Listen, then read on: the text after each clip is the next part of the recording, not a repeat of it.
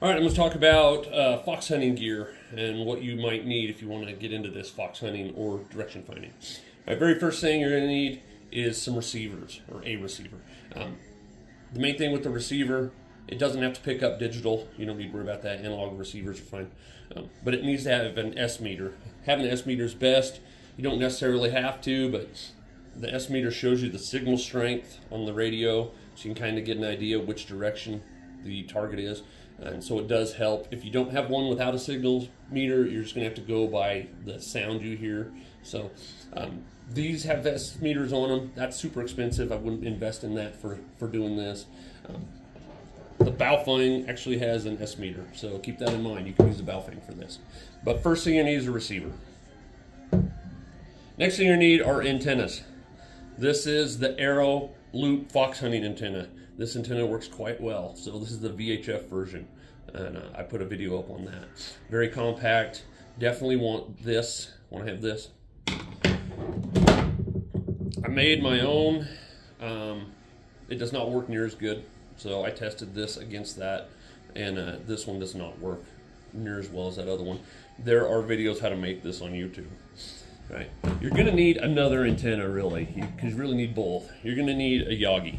And this is a 70 centimeter Yagi, so like in the FRS, GMRS range, this works quite well. You could use it in the VHF range, but having a VHF one will work better. But you definitely want a Yagi. With a Yagi, you're going to have some coax and to go to your radio. Now you can build a Yagi. So I built this one. This is for 2.4 gigahertz. It's made out of a dual post BNC connector.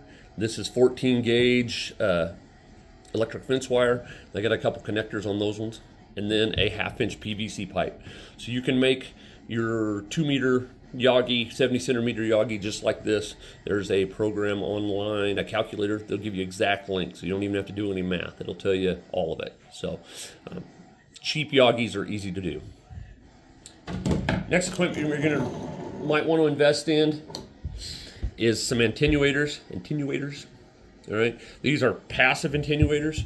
So this one knocks it down 30 dB. This one knocks it down 10. We can even run them in line if we have a super high strength signal and get 40 dB. What these do is if you've got a signal that's so strong that your S meter isn't dropping, you can put these in the line of your antenna, so they go in between your antenna and your receiver, and they will actually drop the strength. So you can then you can look at S meter, look at that S meter, and you can finally see it dropping a little bit. All right, because that's how we judge where the signal's coming from, by the signal strength on the S meter. Hence the reason for the S meter. These are active attenuators, so they do the same thing. They go in line, and then you turn them on, adjust the dial. This one has specific instructions.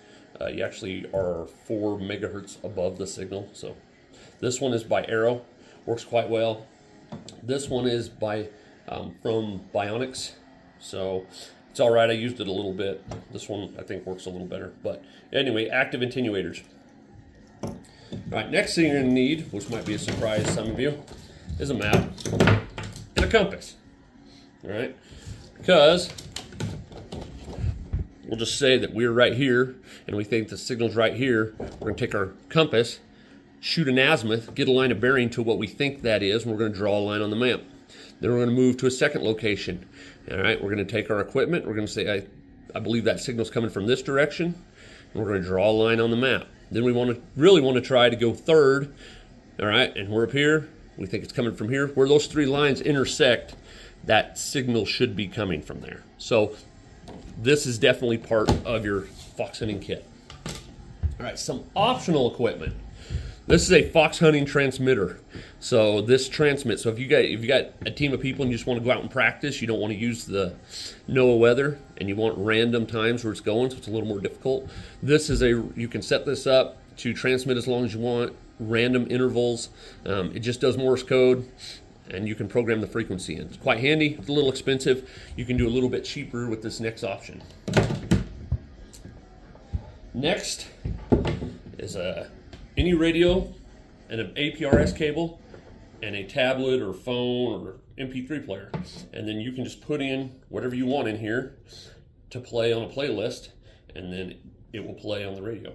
You can actually find MP3s of complete silence, so you can get it to shut on or kick on and kick off. So you just make a playlist, put the MP3 of silence in between what you want it to broadcast, and then you can it'll go on and off. So it won't just constantly break broadcasting. It'll shut off and on. So that's the gear, the main gear for direction finding fox hunting.